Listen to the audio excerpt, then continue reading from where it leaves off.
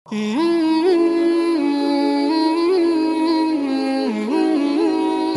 আলাইকুম, আমি মোহাম্মদ রুবেল ইসলাম রানা, কুড়িগ্রাম ম্যাথ স্কুলের পক্ষ থেকে আপনাকে জানাচ্ছি আন্তরিক অভিনন্দন ও শুভেচ্ছা। আজকে আমরা 2022 সালের এসএসসি পরীক্ষার রাজশাহী বোর্ডে 3 নম্বরে যে সৃজনশীল প্রশ্ন আসছে তার সমাধান করব ইনশাআল্লাহ। তো চলুন দেরি না করে শুরু করা যাক। আর আমাদের এই চ্যানেলটি এতটাও গুরুত্বপূর্ণ নয় যে আপনাকে সাবস্ক্রাইব, লাইক, কমেন্ট, শেয়ার এসব করতে হবে। শুধুমাত্র দেখতে থাকুন, দেখতে দেখতে ভালো লাগা ভালোবাসা হয়ে যাবে ইনশাআল্লাহ। 3 নম্বর প্রশ্নে উদ্দীপকে দেওয়া ছিল কোনো সমান্তর ধারার 25তম পদ 99 এবং 31তম পদ 135 এবং দেওয়া ছিল একটি গুণোত্তর ধারার তৃতীয় পদ 1/√2 এবং নবমতম পদ 1/8√2। ক নম্বর প্রশ্নটি উদ্দীপকের সাথে সংশ্লিষ্ট নয়, তাহলে চলুন সমাধান করি। ক নম্বর প্রশ্নে বলা হয়েছে প্রথম 20টি স্বাভাবিক সংখ্যার ঘনের সমষ্টি নির্ণয় করো। তো আমরা প্রথমে লিখব, আমরা জানি প্রথম n সংখ্যক স্বাভাবিক সংখ্যার ঘনের সমষ্টি Sn = n × n + 1/2 all square. তাহলে সুতরাং প্রথম 20টি স্বাভাবিক সংখ্যার ঘনের সমষ্টি, তাহলে Sn এর মান হবে 20 ইকুয়াল, তাহলে 20 × 20 + 1/2 অল স্কয়ার। তো 2 দ্বারা 20 কে কাটলে আমরা পাবো 10, এখানে 20 আর 1 যোগ করলে হবে 21 আর যদি 10 গুণ করি তাহলে হবে 210, আর তার স্কয়ার আছে, স্কয়ার দেব, 210 তার স্কয়ার ইকুয়াল 44,100। স্কয়ার করলে আমরা পাচ্ছি 44,100। তো এটাই হবে অ্যান্সার। আশা করি বুঝতে পারছেন। পরবর্তী প্রশ্নে যাই। খ নম্বর প্রশ্নে বলা হয়েছে সমান্তর ধারাটির প্রথম 40টি পদের সমষ্টি নির্ণয় করো। কোন সমান্তর ধারার 25তম পদ 99 এবং 31তম পদ 135। তো আমরা প্রথমে লিখব, ধরি সমান্তর ধারার প্রথম পদ ইকুয়াল a, সাধারণ অন্তর ইকুয়াল d। এরপর লিখব সুতরাং n-তম পদ, সমান্তর ধারার n-তম পদের সূত্র আমরা জানি a + n-1 × d। এরপর আমাদের উদ্দীপকে যে দুইটা পদের মান দেওয়া আছে এই দুইটা পদ বের করে নিতে হবে। তাহলে সুতরাং 25তম পদ ইকুয়াল a + n এর মান হবে 25 - 1 × d ইকুয়াল a + 24 × d। তাহলে আরেকটা পদ বের করতে হবে 31তম। তাহলে সুতরাং 31তম পদ ইকুয়াল a + n এর মান হবে 31 - 1 × d। যততম পদ বলবে n এর মান তত হবে, a + 30 × d। এখন আমরা লিখতে পারি প্রশ্ন মতে a + 24d ইকুয়াল, এখানে 25তম পদ এটা আর উদ্দীপকে 25তম পদের মান দেওয়া 99। তাহলে ইকুয়াল আমরা লিখতে পারি 99, এটা আমরা সমীকরণ 1 দেব। এবং এখানে 31তম পদ হলো a + 30d ইকুয়াল, আর উদ্দীপকে দেওয়া 135। তাহলে আমরা লিখতে পারি ইকুয়াল 135, এটা হবে সমীকরণ 2। এখন আমাদের যে কাজটা করতে হবে, সমান্তর ধারার ক্ষেত্রে সমীকরণ 2 থেকে সমীকরণ 1 বিয়োগ করব, আর গুণোত্তর ধারার ক্ষেত্রে সমীকরণ 2 কে সমীকরণ 1 দ্বারা ভাগ করব। এখন আমরা লিখব সমীকরণ 2 বিয়োগ সমীকরণ 1। 2 নং যেহেতু বড় এই জন্য আমরা 2 নংটা আগে লিখব। a + 30d ইকুয়াল 135, নিচে হবে a + 24d ইকুয়াল 99। আমরা জানি মাইনাস করলে নিচের রাশির চিহ্ন পরিবর্তন করতে হয়, তাহলে এই প্লাস এটা হবে -a প্লাস 24d এটা হবে -24d, আর প্লাস 99 এটা হবে -99। এখন প্লাস a আর -a কাটা যাবে, 30d থেকে 24d মাইনাস করলে আমরা পাবো 6d ইকুয়াল, এখানে মাইনাস করলে আমরা পাচ্ছি 36। তাহলে সুতরাং e ইকুয়াল 6, এখানে গুণ আছে ওই দিক গেলে ভাগ হবে, 6 দ্বারা ভাগ করলে আমরা পাবো 6। এখন আমরা এই ডি এর মান সমীকরণ 1 অথবা 2 এর যে কোনো একটা সমীকরণে বসাই দিলে আমাদের এর মান বের হয়ে আসবে। তাহলে লিখব সুতরাং ডি এর মান 1 নং এ বসাই। তো 1 নং আছে হলো a প্লাস 24d, তাহলে 24 ইন্টু ডির মান হলো 6 ইকুয়াল 99, বা a প্লাস 24 আর 6 গুণ করলে আমরা পাবো 144 ইকুয়াল 99, বা a ইকুয়াল 99 আর প্লাস 144 ওই দিক গেলে হবে মাইনাস 144। তাহলে সুতরাং a ইকুয়াল মাইনাস করলে আমরা পাবো -45। a এবং d এর মান আমাদের বের হয়ে গেল।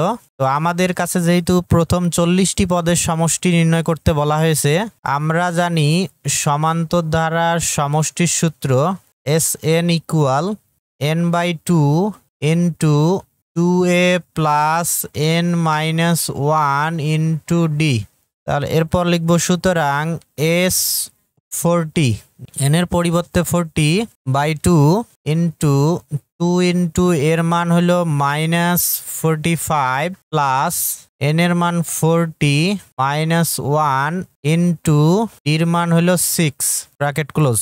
2 দ্বারা 40 কে কাটলে আমরা পাবো 20 ইকুয়াল, তাহলে এখানে থাকতেছে 20 ইন্টু প্লাসে মাইনাসে মাইনাস 45 আর 2 গুণ করলে আমরা পাবো 90, পরে প্লাস 40 থেকে 1 মাইনাস করলে 39 আর 6 গুণ করলে আমরা পাবো 234 ইকুয়াল 20 ইন্টু 234 থেকে 90 মাইনাস করলে আমরা পাবো 144 ইকুয়াল, এটা গুণ করলে আমরা পাবো 2880। তো এটাই হবে অ্যান্সার। আশা করি সবাই বুঝতে পারছেন। পরবর্তী প্রশ্নে যাই। গ নাম্বার প্রশ্নে বলা হয়েছে গুণোত্তর ধারাটি নির্ণয় করো, আর উদ্দীপকে দেওয়া ছিল গুণোত্তর ধারার তৃতীয় পদ 1/√2 এবং নবমতম পদ 1/8√2। তো প্রথমে আমরা লিখব ধরি গুণোত্তর ধারার প্রথম পদ ইকুয়াল a, সাধারণ অনুপাত ইকুয়াল r। এরপর লিখব সুতরাং n-তম পদ ইকুয়াল a ইন্টু r⁴n-1। এরপরে আমাদের উদ্দীপকে যে দুইটি পদের মান দেওয়া আছে এই দুইটি পদ বের করে নিতে হবে। তাহলে সুতরাং 3তম পদ equal a into r⁴ equal to ar²। এরপর বের করতে হবে নবমতম পদ, তাহলে 9তম পদ equal a into r⁴ equal ar⁸। এখন আমরা লিখব প্রশ্ন মতে এখানে তৃতীয় পদ হলো ar², আর উদ্দীপকের তৃতীয় পদের মান হলো 1/√2। এটা আমরা দিব সমীকরণ 1, এবং এখানে নবমতম পদের মান হলো ar⁸ ইকুয়াল উদ্দীপকে দেওয়া আছে 1/8√2। এটা আমরা দিব সমীকরণ 2। এরপরে আমাদের যে কাজটা করতে হবে সমীকরণ 2 কে সমীকরণ 1 দ্বারা ভাগ করতে হবে। তাহলে সমীকরণ 2 ভাগ সমীকরণ 1, ar⁸ বাই হবে ar², তাহলে ইকুয়াল হবে 2 নং এ আছে ডান দিকে 1/8√2 বাই 1 নং এ আছে 1/√2। a আর a কাটা যাবে, বা r⁴ ভাগের পাওয়ার যেহেতু মাইনাস হয় 8 থেকে 2 মাইনাস করলে হবে 6 ইকুয়াল টু এখানে 1/8√2 ভাগের পরিবর্তে গুণ চিহ্ন দিব, তাহলে পরবর্তী যে ভগ্নাংশটি আছে এটা উল্টে যাবে, √2 উপরে যাবে আর 1 নিচে আসবে, নিচের 1 লিখতে হয় না, তাহলে এখানে √2 আর √2 কাটা যাবে, বা r⁴ ইকুয়াল উপরে থাকে 1 বাই নিচে থাকে 8। উপরের 1 বাদ দেওয়া যাবে না আর নিচের 1 লিখতে হবে না। তাহলে এখানে যেহেতু r এর পাওয়ার 6 আছে, তাহলে এই দিকেও আমাদের পাওয়ার নিয়ে আসতে হবে 6। তো আমরা জানি 1 এর পাওয়ার যাই দেই না কেন 1 এ হবে। তো এখন নিচে দেখতে হবে কার পাওয়ার 6 দিলে 8 হয়। তো এটার জন্য আমরা ক্যালকুলেটরের হেল্প নিতে পারবো। তো যদি আমরা সবচেয়ে ছোট সংখ্যা 2 এর পাওয়ার 6 দেই তাহলে আসতেছে 64। তাহলে আমরা বুঝলাম যে এটা কোনো স্বাভাবিক সংখ্যা হবে না, এটা হবে অমূলদ সংখ্যা। তাহলে √2 এর পাওয়ার 6 দিয়ে দেখব, √2 এর পাওয়ার 6 ইকুয়াল 8। তাহলে এই যে √2 এর পাওয়ার 6 দিলেই হবে 8। তো আমরা পেয়ে গেলাম। এখন আমরা এখানে লিখতে পারি √2, অর্থাৎ 1/√2 এর পাওয়ার 6 দিলে হয় 1/8। তাহলে দুই দিক থেকে পাওয়ার বাদ দিলে আমরা পাচ্ছি r ইকুয়াল 1/√2। তো r এর মান আমরা সমীকরণ 1 বা 2 এ বসাই দিলে এর মান বের হয়ে আসবে। এরপর আমরা লিখব r এর মান 1 নং এ বসাই। তো 1 নং আছে ar², তাহলে a ইন্টু r এর মান 1/√2 তার স্কোয়ার ইকুয়াল কি আছে 1/√2 বা a ইন্টু 1/√2 স্কোয়ার করলে আমরা পাবো 1/2 ইকুয়াল 1/√2 বা a ইকুয়াল তাহলে 1/√2।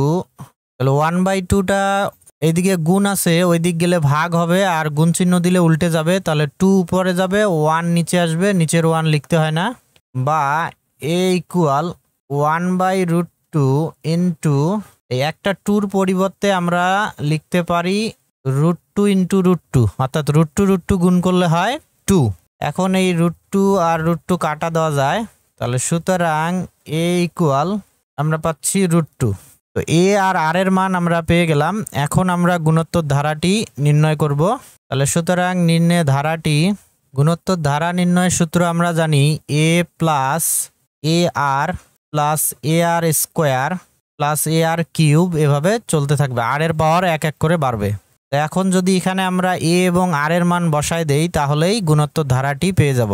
তো এর মান হলো √2 প্লাস এর মান √2 ইন্টু r এর মান হলো 1/√2 প্লাস এর মান √2 ইন্টু r এর মান 1/√2, আর যেহেতু স্কোয়ার আছে তাহলে স্কোয়ার দিব, plus dot dot dot equal √2 plus এখানে √2 আর √2 কাটা যায় তাহলে থাকে 1 প্লাস এখানে √2 ইন্টু 1/√2 স্কোয়ার মানে দুইটা √2 লেখা যায়, তাহলে √2 ইন্টু √2, তাহলে এখানে √2 আর √2 কাটা যাবে, plus dot dot dot equal তাহলে √2 plus 1 plus 1/√2 plus dot dot dot.